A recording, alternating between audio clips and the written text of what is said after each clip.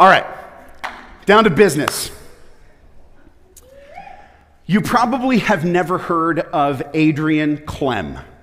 Okay, Adrian Clem, K-L-E-M-M. Here's a nice photo of Adrian for you.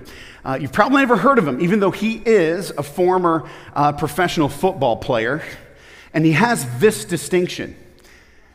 He has not one, not two, but 3 Super Bowl rings, and didn't take the field for 1 second of any of them,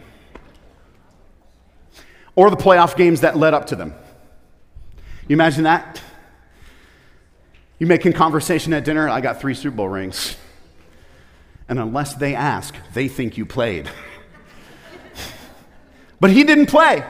Not 1 second, not one play, not even a throwaway play like at the end of the game when he played for the Patriots. So when Tom Brady's like taking a knee for victory, not even then. Never took the field. And of course, that wasn't his choice. That was Bill Belichick's choice. And the reason that I tell you about Adrian Clem this morning is for this. My fear is that many of us as Christians are headed for a similar fate. Let me explain. We're going to get into Nehemiah in just a bit, but I need to start the series off in Ephesians chapter 2. Okay, Ephesians chapter 2, verses 8 to 10. This little section of verses answers the question, for what purpose were we saved, right? And we get saved, pulled onto Team Jesus, right? Because he saves us from our sin and from the penalty of sin, brings us back from the brink of death, does all the wonderful work that he does, and we're on Team Jesus now. So we got our jersey and our number and, name on the back of the jersey. Woo, Team Jesus, and it's awesome. This is what God has in mind, right? Ephesians chapter 2, verse 8. For it is by grace you have been saved through faith. And this is not from yourselves, it is the gift of God, not by works, so that no one can boast. For we are God's handiwork, created in Christ Jesus, and here we go, to do good works, which God prepared in advance for us to do. To do good works. Every believer has work to do for God. Every believer. He prepared all of that work in advance for us to do before he even called us to himself. He has this set up. Every believer has work to do for God. And here's the thing, every believer also has a battle to fight, right? Don't we have an enemy? Do we have an enemy? Right? So we're not only working for God, we're also fighting a spiritual battle, and it's happening at the same time. City walls are a big deal. If you are a city without city walls, you are defenseless. Completely defenseless to any enemy around you. And back then, lots of enemies around them. This is a big deal. And so here we go. Mark number 1, the 4 marks of people who achieve things for God. People who achieve things for God care enough to know. People who achieve things for God care enough to know. There's a lot of things that happen in the book of Nehemiah all the way through, and we're going to go through all 13 chapters, man. Even the names, even the list of names. You're like, oh no. I'm going to look ahead and be sick those weeks. Don't do it. They're awesome, okay? We're going to go through the whole thing. There's a lot of things that happen in the book of Nehemiah, but everything that happens, everything that Nehemiah achieves all through the book begins with care. He cared to ask. It's not like he's hanging out with Hanani and his brothers and, they're eating some food and kicking back, and then the brothers are like, hey, I know your life here's pretty awesome, but our life back there in Jerusalem's kind of terrible. Just wanted you to know. That's not how the conversation goes. How's the conversation go? Who asks? Nehemiah asks, because he cares to know. It says, I questioned them about the Jewish remnant that had survived the exile. You see, you and I, we naturally care about the things that are in front of our faces. We naturally care about the stuff that's right in our lives, the stuff that's front and center, the stuff that's loudest. I've got this thing going on with my kids. I got this stuff going on at school. I got this thing going on at work. And maybe at home I'm working on this thing. And I got all that stuff. And then my schedule gets filled up with all of those things. And it's like, man, I can't even find room in my head to care about anything else, let alone in my heart to care about anything else. But this is the challenge of the Christian who is called to good works. If we are going to be people who God can raise up to solve problems and get work done in his kingdom, we have to care about what God cares about. And that doesn't happen automatically just because I become a Christian. I've got to train my heart to do this, right? Here's the principle that's true. We know about what we care about. Do we not? We know about what we care about. Those of you who have kids in school, you know their grades? Yes, because you know about what you care about. You care to know about that. What about your retirement fund and how it's performing? We know about that. So we care to know. I inform myself and I do this. What about how to use the latest apps on your phone? We know how to do that. I figure all those things out. I Google things and YouTube things, until the day's done. I know about these things. And let me ask you this, okay? Now, again, I'm not saying this to shame. I'm saying this to compel us forward to action. Do we know what the offering was here last week? Do we know if it was over or under budget?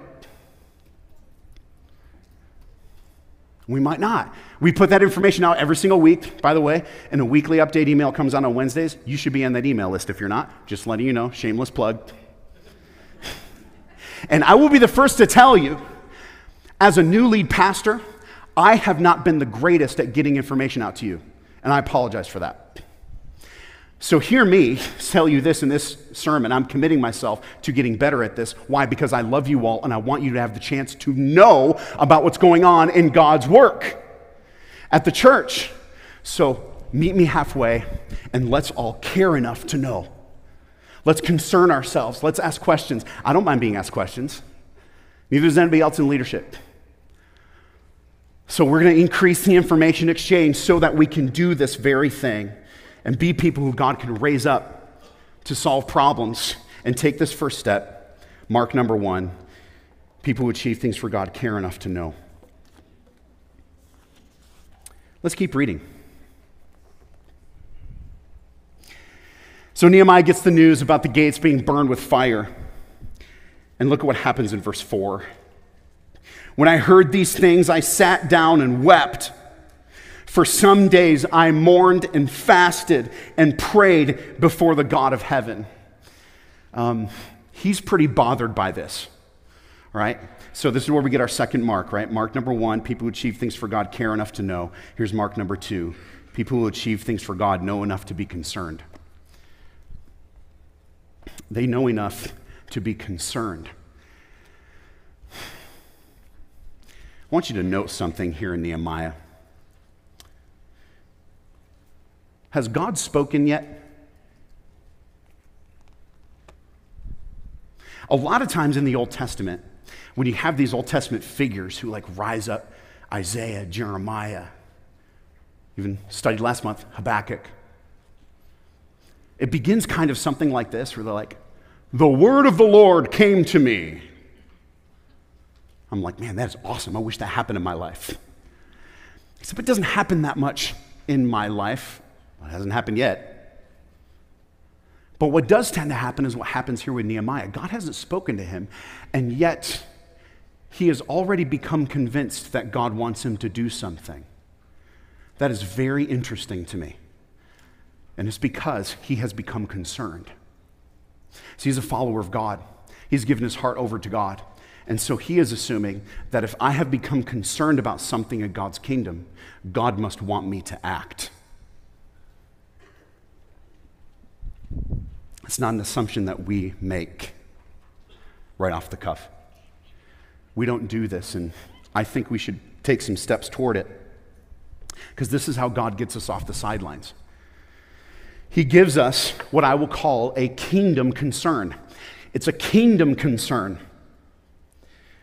I think we wait for God to show us a sign that we should jump into service in the church. I think we wait for God to speak to us, or we wait to get a phone call or a text message to do something in service to God, or to reach out to my neighbor with the gospel. I think we kind of wait for the signs when the sign's already there because God has given us a kingdom concern. Let me explain to you what a kingdom concern is by first explaining what it's not. A kingdom concern is not a preference. I'm concerned about the color of carpet in the hallway. Maybe you are, but that's not what I'm talking about. It's not a kingdom concern. Maybe if you're concerned about the quality of it, how nice it looks, and whether it's updated, all that kind of stuff. But if we're just talking about the difference between red and green, I'm not sure we're talking about a kingdom concern there, okay? But here's a kingdom concern. It's a problem you can clearly see. It's a problem you can clearly see. And because God worked in ancient Israel, he worked with the Israelites back in the Old Covenant right before Jesus. Now, after Jesus has come and ascended to heaven, we're in the church age. God's working through the church. And so I'm asking Matt, what are we noticing in the church? Not everyone sees everything. I'll give you some examples. Maybe you noticed, man, you know what? I noticed that there's chairs down in kids ministry, and I think they're pretty old, and some of them are kind of cracked, and I might be concerned about our kids sitting on those chairs. Maybe that's a concern. And it might not be the same concern that somebody else sitting in your row has about the church, but it's a concern that you have. What about, man, I'm concerned that the toilet paper's out. Yeah? I'm concerned that there's not enough nursery staff. When I drop my kid off down there, or when I kind of see what's going on down there, even though I haven't dropped a kid off for a while, I can see that that's the case. You know what? I walked down the hallway the other day, and there's a crack in the drywall. Eh? There's a ministry that we're not doing right now that maybe I think we should be doing, and these are examples of kingdom concerns. You know what? We have our neighbors that moved in across the street, and I don't know if they go to church. You feel that in your heart? You're thinking about it? That might be a kingdom concern. It's a problem you can clearly see. What about this? It's a problem you can solve. It's a problem you can solve, right? Because what happens is, like Nehemiah, you will start to see the line that God is drawing between the problem and things like your availability, or your ability, or your access. You have access to things that other people don't have access to. You have abilities and availabilities that other people don't have. You see how God works this together to bless the church and get things done. This is how God works this. It's a problem you can see. It's a problem you can clearly solve. It's also a problem you can't shake. You can't shake it. You go home, you're thinking about it. You wake up the next day, you're kind of still thinking about it. And it's like, man, I don't know. And I think many of us, and again, I'm not saying this to shame anyone because I'm right with you. I think many of us have this happen in our hearts, and we don't automatically assume that God is moving because we haven't heard from God yet. Well, God hadn't spoken to Nehemiah. He'd only given him a kingdom concern. He heard about the walls broken down and the terrible shape that they were in, and he goes, I need to fast and pray and mourn because this is doing something to me, and I believe God wants me to do something about it. I think many of us, when we get a kingdom concern, maybe we think, I should say something. I should say something to someone so they can take care of that. Let me give you an example of how this could work. Let's take the crack in the drywall. Maybe you're walking down the hallway, you see a crack in the drywall in our building. Does that matter to God? The answer is yes. It matters to God. I think I should say something to somebody, but maybe you, to rewind it right there, maybe you became concerned about it and you noticed it because you tend to notice these kinds of things. Other people don't. I could have walked by that hallway 400 times and never seen the crack in the drywall. I'm concerned about other things. but maybe you noticed that one. And so maybe it could look like this. Maybe you call up Pastor Dave, not now because he's on sabbatical and he'd be mad at you, but now, and you say, hey, you know what? I noticed that there was a crack in the drywall over here. I've got Tuesday morning available. Could you get me a couple materials? I'll get down there and take care of it. Why? Because God's given me a kingdom concern and I believe he wants me to do something with it. It could look like that. And so we see in Nehemiah a couple of marks. People who achieve things for God care enough to know about what's going on in God's kingdom. And the stuff that they know about, right, mark number 2, they know enough to be concerned. God can use the knowledge to move in their heart to take action. And here is mark number 3. People who achieve things for God are concerned enough to pray. They're concerned enough to pray. Maybe you thought I was going to say concerned enough to act. But everyone who fulfills Ephesians 2:10 and lives out the works that God has prepared ahead of time for them to do knows that absolutely no work gets done in the kingdom of God without prayer. And so we see in Nehemiah's prayer, right? So he's hanging out with his brothers. He gets the news about the wall and he's crushed. He has a kingdom concern. He's like, man, over there in Jerusalem, the city walls are in ruins, and I'm in ruins because of this. And I can't sleep, and I can't rest until something is done. And so I'm going to do something, and the first thing I'm going to do is I'm going to pray. So let's read through Nehemiah's prayer. And in his prayer, what we're going to see are a few different things that he prays that are keys for the kinds of prayers that people who achieve things for God pray. Okay, let's begin verse 5.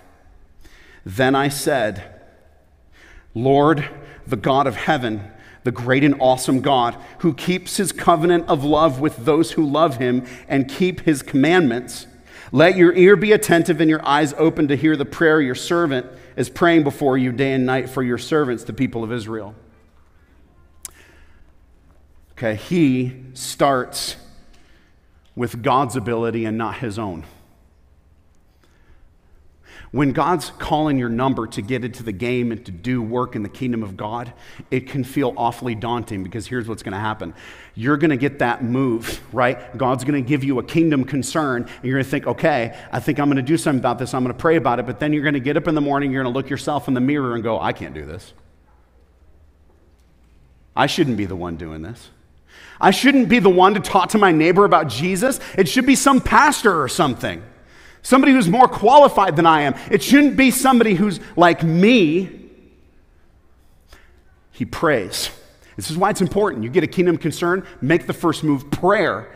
Prayer. I got to pray to figure out exactly what God wants me to do and how to do it. And I'm going to start by talking about his power and not my own, because everything that gets done in the kingdom of God is done by his power, not ours. Amen?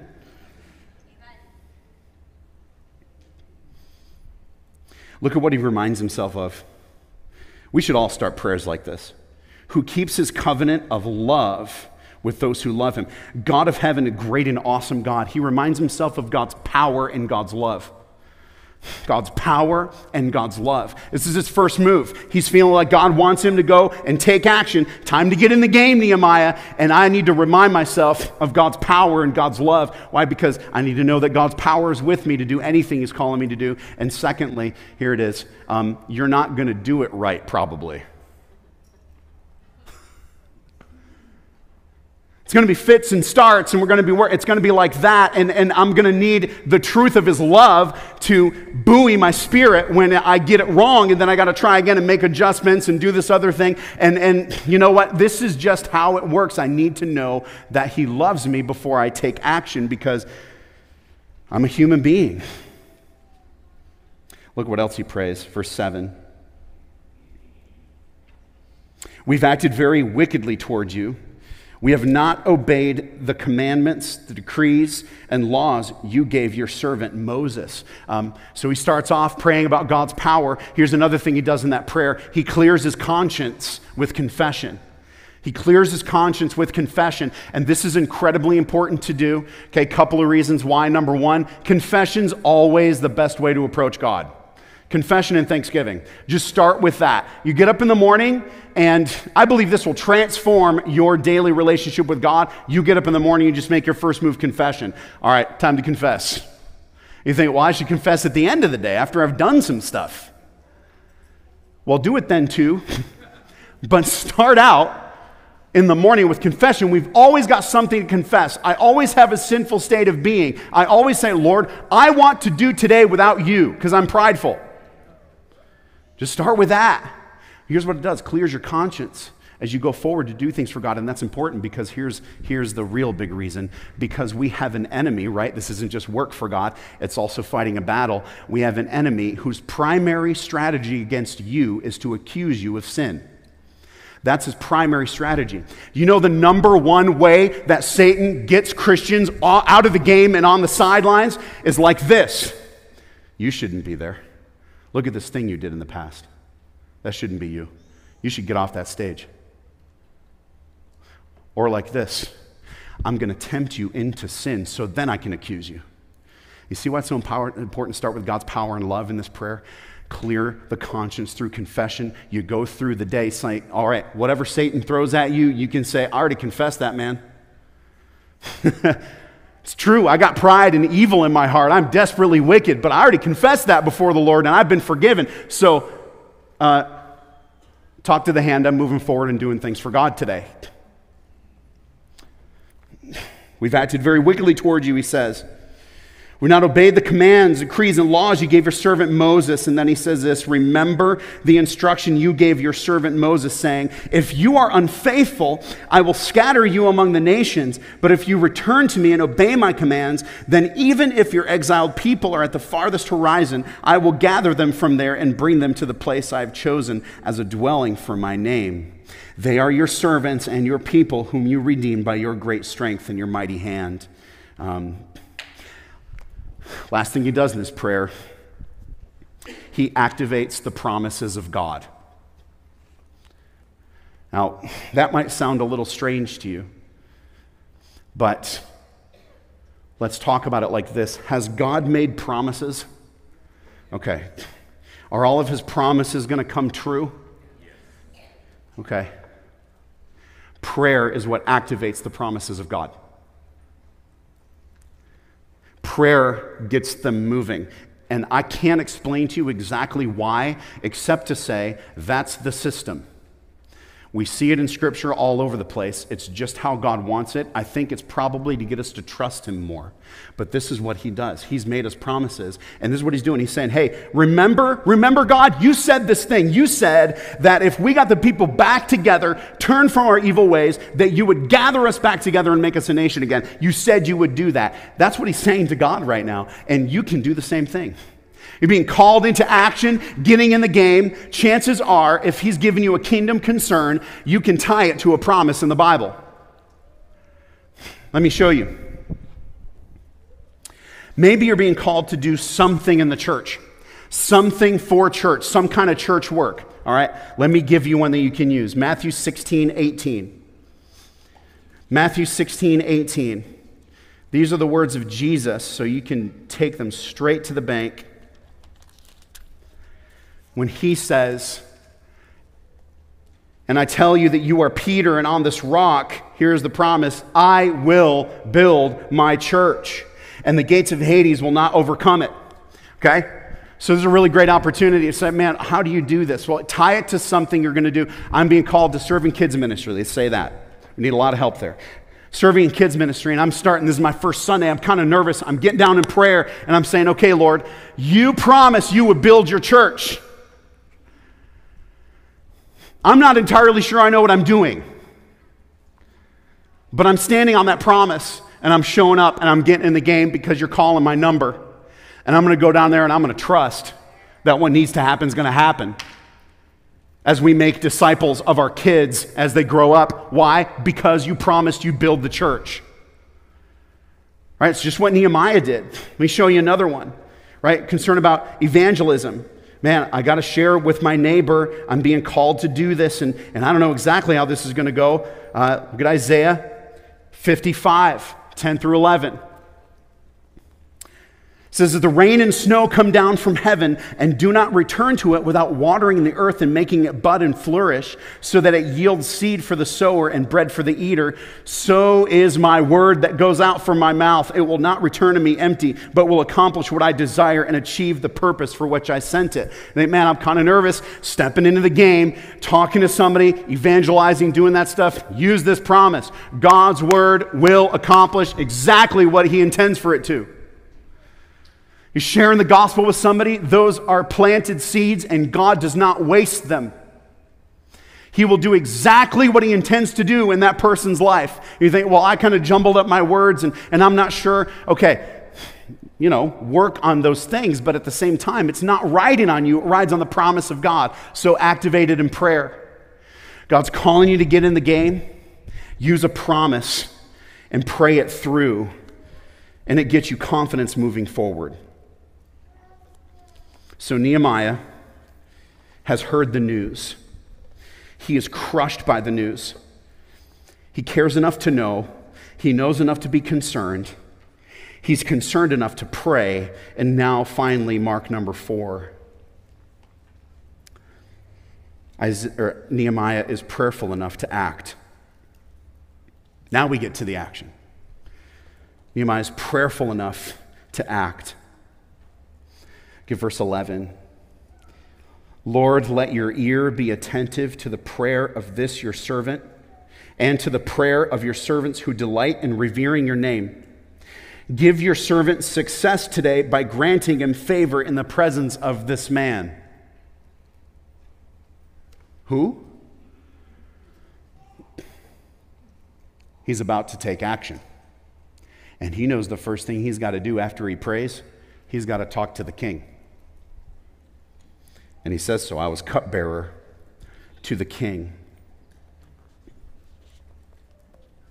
Effective work for God is launched from the catapult of consistent prayer.